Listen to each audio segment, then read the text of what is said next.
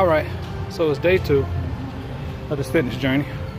Today was cardio, a little bit of strength training. Monday we start the clock, and we go hard in the paint. We do what's necessary, man, to get in shape.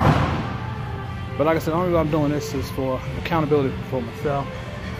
For some of y'all that follow me, so y'all can see what I'm doing, man, so that y'all can get a feel for it and know that if you're in my age range, you can do it too.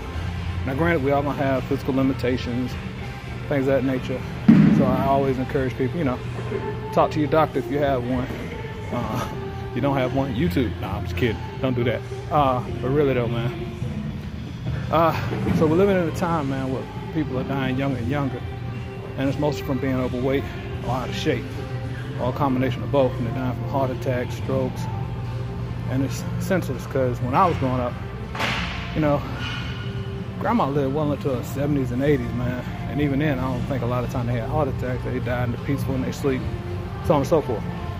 So, to recap today's workout, did a quick 5K, a little over 5K actually. And in addition to that, I'm currently doing my cool down.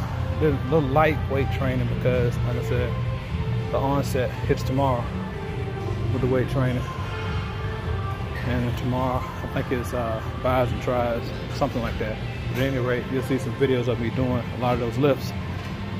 Like I said, I'm gonna share everything I can with you guys so you can see how this journey goes. I'm gonna have a lot of fun with it. Look forward to dragging y'all along. Look forward to showing y'all a different man on the other side of these 8 weeks. All right, so let's have fun. It's your boy 430.